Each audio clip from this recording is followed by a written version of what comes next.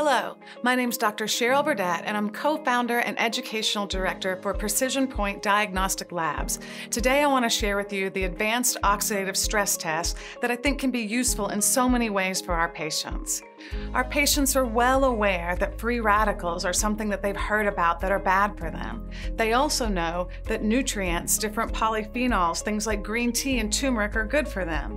Yet when we begin to recommend some of these things, they'll say to us, "But I do that already." But do they do enough of it? Is it the right amount for a pathology they might be experiencing? Is it keeping them in a state of optimal wellness? Through simple measurements, we can understand, are there too many free radicals? Are they overcoming the mitochondria? Are they contributing to energy complaints? Are they contributing to other signs and symptoms they're experiencing? How much is it affecting that individual in front of you? We all know that antioxidants are good for us, but do we know the right amount? Do we know what will help that pathology to move back towards remission? This is what the Advanced Oxidative Stress test helps us to understand. Now we're going to take a deep dive into the Advanced Oxidative Stress test. When we meet with our patients, they've often seen docs before. They're struggling to get to the root cause of what's going on in their system. And they'll bring in testing that they've done previously. And they'll show it to us and they'll say, "Doc, what on here tells me if I'm at risk for cancer or cardiovascular disease?" And truthfully, the answer is not much that's routinely being looked at. But when we back it up and we think about what is the process that contributes to aging and conditions of aging, we would all agree that that's the production of free radicals in the body.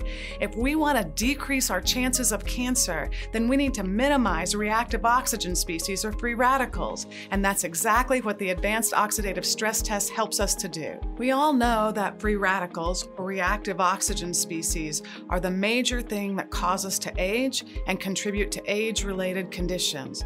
But are we assessing it appropriately in our patients? The Advanced Oxidative Stress test allows us to do just this.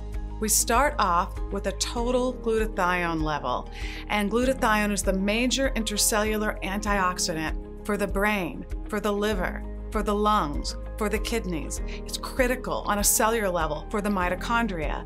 But unique to Precision Point is that we look at both total glutathione and percent reduced glutathione. Percent reduced glutathione is the active part of glutathione. It can either exist in a reduced state or an oxidative state. And when it becomes oxidized, it's no longer useful in the body anymore. So if you're only looking at total glutathione, you don't know, do you still have that active player? We break it down so that you're able to see both the total glutathione as well as the reduced glutathione. This is clinically meaningful because studies talk about in autoimmunity, you'll see normal levels of glutathione. But if you were to dissect it, what's going on is that glutathione is oxidized, no longer controlling the cytokines and inflammation that are inherent in that autoimmune disease. Through a unique process, we tease out the percent reduced glutathione so that you can look at that in a meaningful way. Also, it guides us clinically. If just glutathione were low, we would use precursors like N-acetylcysteine, or we might give S-acetylglutathione, a very rapidly and easily absorbable form of glutathione.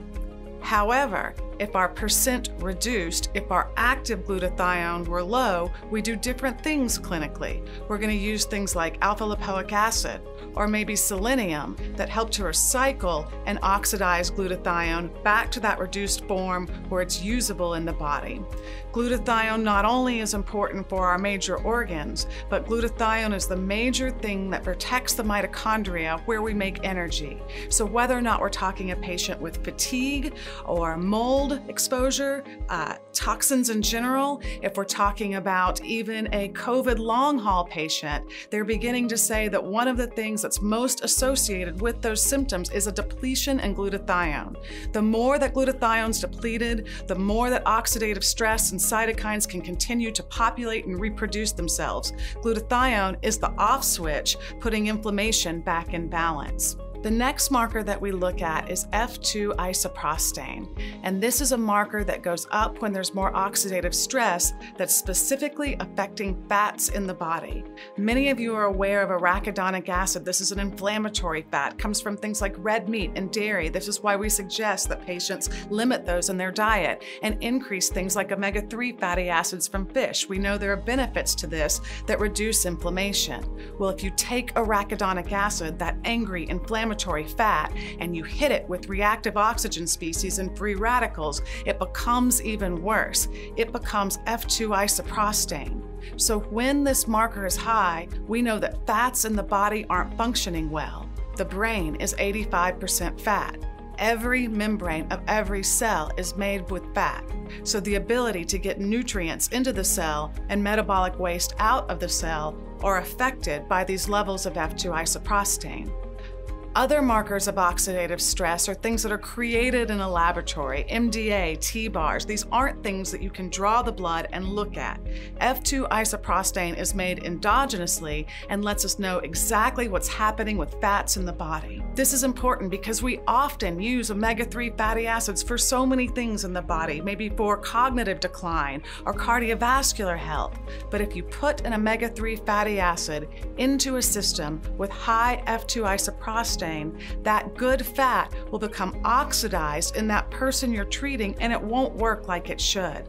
A common omega-3 fatty acid, DHA, should convert to neuroprostanes that help us to think and to concentrate.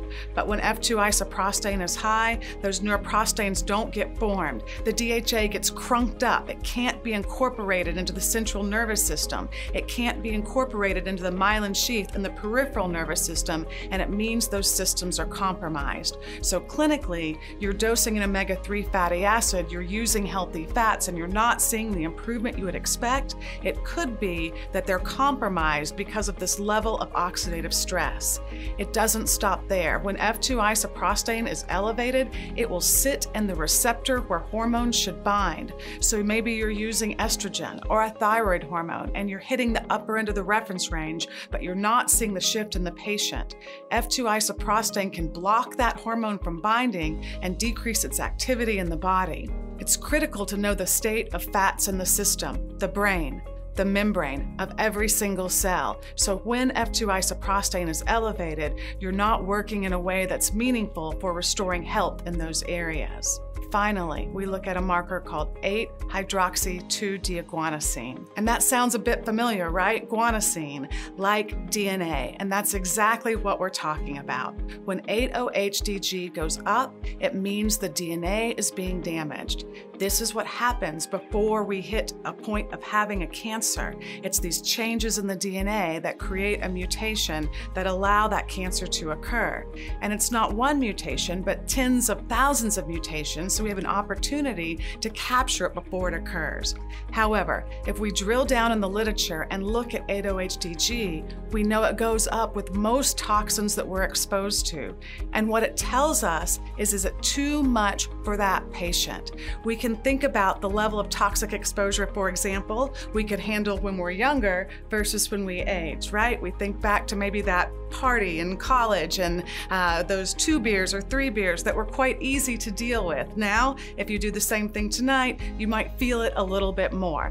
That is your ability to handle oxidative stress. It changes with age, it changes with exposure. We know this. Many of our patients could be exposed to the same things in the environment. They live in the same cities, they drink the same water, they eat similar foods. Yet one person will be compromised from that and the other won't. A great example of that are kiddos on the spectrum or autistic children. One of the things that happens there is we know that there's a compromised ability to detoxify. And so when 8-OHDG is elevated, we know the toxins are too much for that person's system. Whether or not we're talking mold aflatoxin, which 8-OHDG goes up in response to, toxins from the environment, cigarette smoke, toxins that will result in cancerous changes, 8-OHDG lets us know that that person has too much exposure and it's creating damage on a DNA level. It guides us. It says, let's use more antioxidants. Things that are water soluble are typically what will cause the best shift in 8-OHDG. So things like vitamin C or sulforaphane from broccoli sprouts. All of these things will help to lower an 8-OHDG, and patients resonate with that, right? They know that, compounds from broccoli are good for me. Why? Because they reduce my risk of cancer. So we can see it, we can measure it, we can know if the oxidative exposure is too much for that patient and how much we need to dose in order to do that. One of the issues with integrative medicine is that we have to deal with the entire environment. And that's not exposure to one toxin, that's literally exposure to thousands of toxins. So what do we do about that? Do we measure every toxin out there? Even if we could put thousands of toxins on one profile, the cost of that would be exponential. Or we can say, are you exposed to too much for your system? So these markers, while they're nonspecific and will go up for many reasons, let you know that that patient is on overload. They let you know that that mold toxin is contributing to what's happening in the system. And that 8-OHDG that goes up in response to DNA damage is not isolated in just the nucleus. Remember, our mitochondria also have a nucleus too. So when 8-OHDG is elevated, that lets you know that there's mitochondrial compromise as well, a key reason that people feel worn down and that their energy is lower. So by looking at our major intracellular antioxidant, glutathione, but understanding, is it in that active form, that reduced form that only Precision Point does, and then coupling that with, is it too much oxidative stress for the fats in the body? Is it too much oxidative stress for the DNA in the body? We can really see functionally, have you hit your limit? Is the exposure too much for you? And now we know to jump in, we know to use antioxidants, and we can track where the patient is at and understand when they're back to a normalcy. This is important whether or not we're talking inflammation, whether we're talking toxic overload, certain infections, even cardiometabolic events. Diabetes can create a level of oxidative stress as well. In fact, in your patients where they're eating well and they remove the sugar, oxidative stress alone is enough to cause insulin resistance. It's what puts a burden on the system. When there's more oxidative stress, there'll be an increased rate of aging. That's just a simple way of saying there'll be more age-related conditions. And the more we can slow that down, the more we can make the mitochondria healthy, the cell healthy, and ultimately the patient healthy.